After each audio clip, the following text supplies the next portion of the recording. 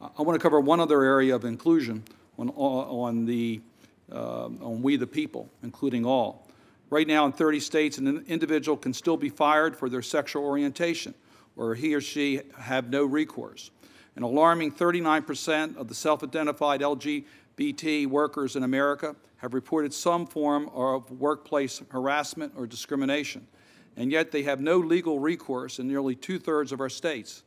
This is contrary to the legal expectation of fairness, or, as you say, a fair shake for all Americans. And Congress has an obligation to stop this discrimination. Now, the state of Maryland has taken action, and I congratulate our legislature and governor for acting in this area.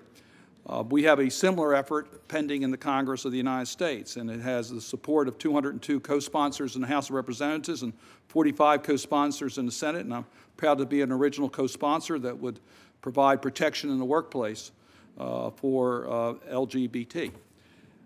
My reason for bringing this up is that we expect to pass this bill. It's not going to be easy, but we expect to get this protection passed.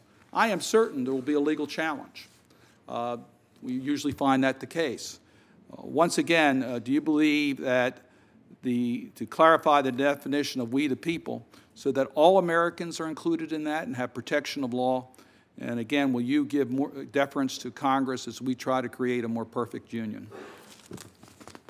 Well, the policy decision, Senator Cardin, is up to Congress, and the questions that might come before the court are questions, if they're statutory in nature, they would be appropriately addressed by the court asking what Congress intended.